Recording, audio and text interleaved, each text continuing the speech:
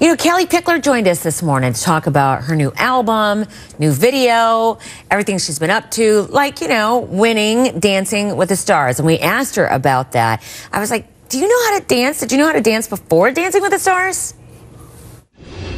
Do you miss that at all, the dancing part? I do. I really do. It was an incredible workout. You're working muscles that you didn't know you had. I'd wake up and I'd be like, well, where did you come from? Hey there. That's awesome. So with the new album, Woman I Am. The Woman I Am. You wrote this with your husband? He's a songwriter as well. He is. He's a songwriter and producer, and he is so amazing. My favorite person to write with. I mean, no one knows me better.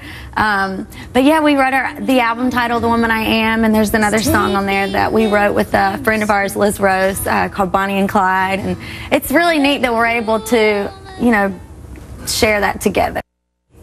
The new album is called The Woman I Am, and it is out November 11th, so just a few days away. I think Bob had a crush. She was very low. Is your wife at work? She is. Just a television crush. It's different. Yeah, she was great. She's very Hi, Bob. nice. Hey, she put up with everybody's shenanigans.